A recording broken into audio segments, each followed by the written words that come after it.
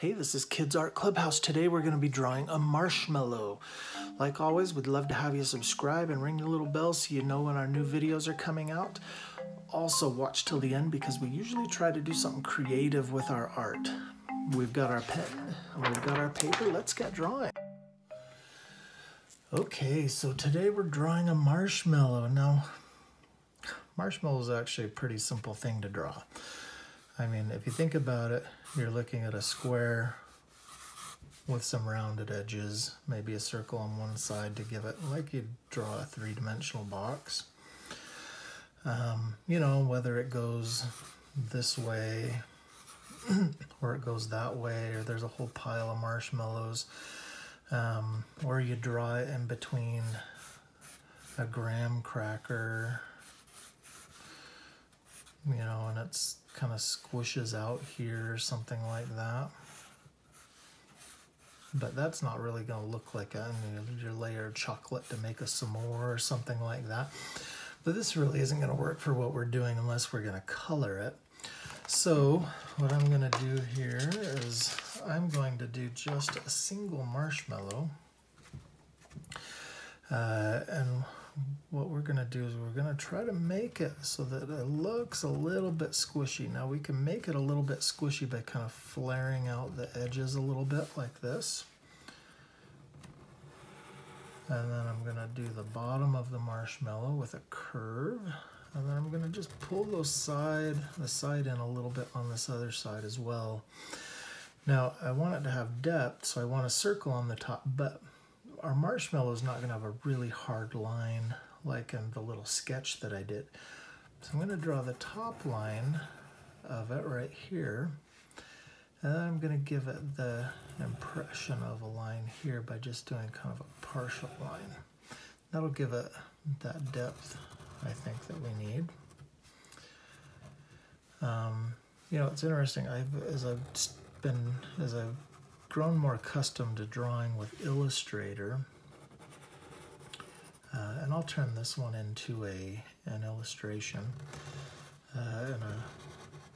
so there's a much more crisp drawing of it.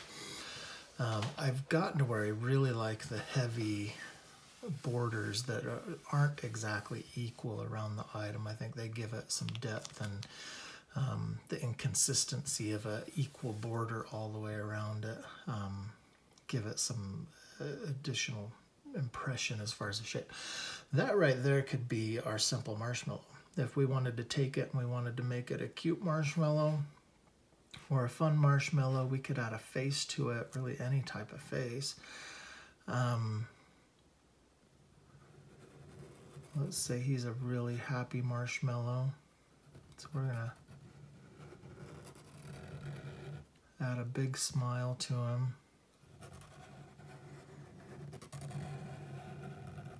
With some big eyes.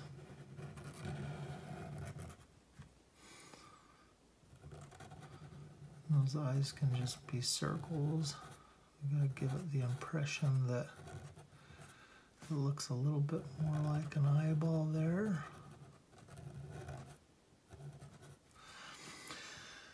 So we've made it a happy marshmallow at that point. And then I'm gonna just color in the mouth here. And really, probably this mouth ought to be colored in like red or something like that, but we're gonna just color it in black. I'm gonna get that just a little bit more of a flare there. I'm gonna make this curve down here just a little bit more. I'm gonna make that line just a little bit thicker. You know, we could give it some happy eyebrows too. Now, one of my favorite things to do with a marshmallow is to roast it. You know, to do s'mores and stuff, cook it over a campfire. So let's draw that. We're gonna put him on a stick. And you know, I don't know if you've ever been camping. I live in Utah and there's always camping, and the best thing I think to do is to just put that marshmallow on a stick rather than you know, maybe you whittle off the end of it or something like that. And you put that marshmallow right through that stick there.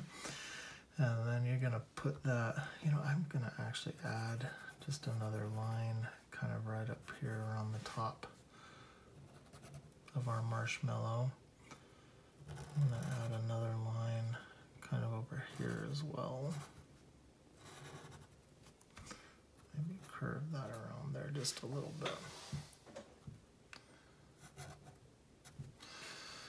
Then we're going to put it over a flame because, you know, of course we want to cook that marshmallow. So I'm going to... Now, flame's kind of funny because, you know, they can be random, but at the same time, if you don't do them really quite right, they can look kind of funny. But most flames are going to have a little bit of a flare up to it, and that's going to break off in a point or two. And sometimes it's hard to make it, you know, unless maybe you sketch it out first or something to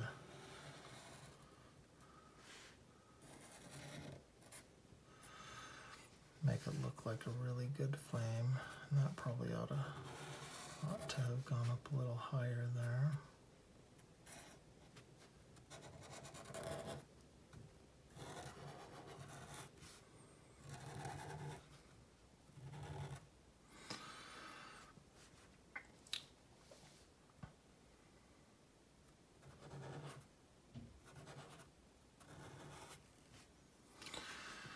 We could have a board, like a log on the fire.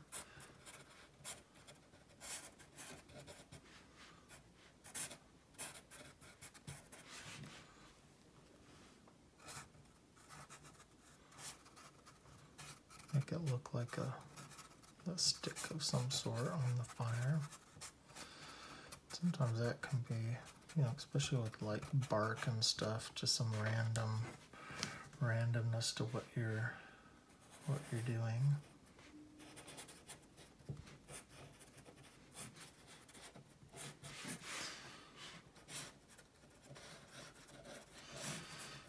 You know, and especially something like this, it doesn't need to be perfect, just a little abstract.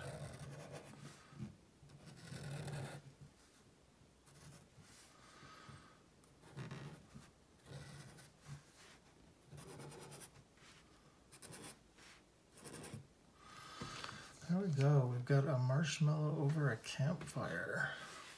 Kind of like that.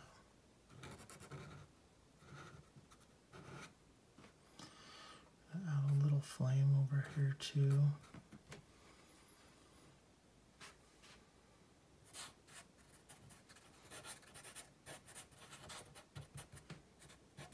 A little bit more log over here. I like that. I think that works. Yeah,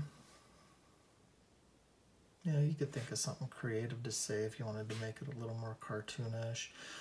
Obviously coloring it in, white marshmallow, some red, yellow, orange in the flames, brown in the logs, and maybe I would do some sort of black shading or gray shading or dark blue for kind of a more of a night setting over a campfire. So there we go. Thanks for watching.